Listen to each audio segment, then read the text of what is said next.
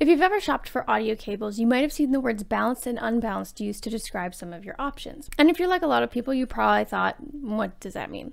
Let me explain.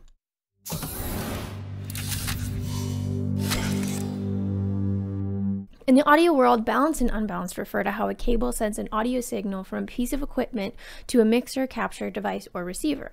An unbalanced cable passes the signal through a single wire without any manipulation. Now, this is a simpler path, but it can also mean your audio comes out distorted.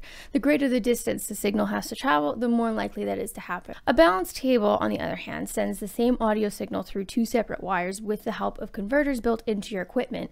This dual pathway eliminates signal interference completely. How exactly this works isn't really important. If you're curious about that, however, you can check out our blog on the topic for a more technical explanation. But the key takeaway here is that balanced cables are great for getting noise-free audio, but do add complexity to your equipment. So which kind of cable do you need?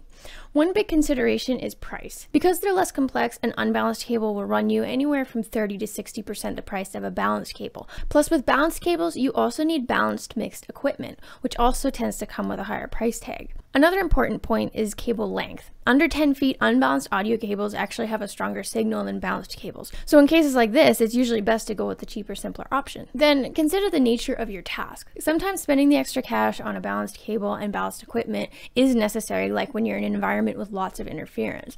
But depending on the type of noisy equipment, like a guitar or another plug-in instrument, there may be no need to control the distortion. So there you have it. There's your quick explanation of balanced versus unbalanced audio cables. Be sure to subscribe to our channel for more helpful videos like this one. And if you're in the market for a hardware encoder that supports balanced audio, then check out our Pearl line of encoders at epiphan.com/products. Thanks for watching.